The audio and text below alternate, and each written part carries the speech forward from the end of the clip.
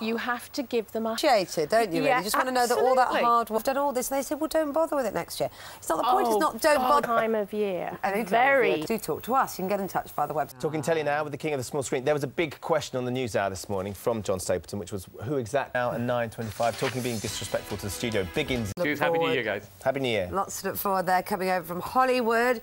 But I guess this is the time of year when it's a bit depressing, when we've all overspent and overeaten. So if you've picked out over Christmas...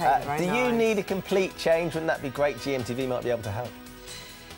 Now, in half an hour, Biggins is back with his top tips on tonight's TV. And up next, was Christmas more of a chore in your house than a celebration? Okay, it's just coming up to 9 o'clock. Claire's here with the weather now. I don't know. I think I'm more of a pint and pie girl, really. Are you? Cheap, basically. Cheap. That was the point, wasn't it? Yeah, that's my basic selling point. Might be rubbish, but I am cheap. Okay, the 20th of June, she's bought a wedding dress 4 sizes smaller than she actually is. Things that are not going to help reduce...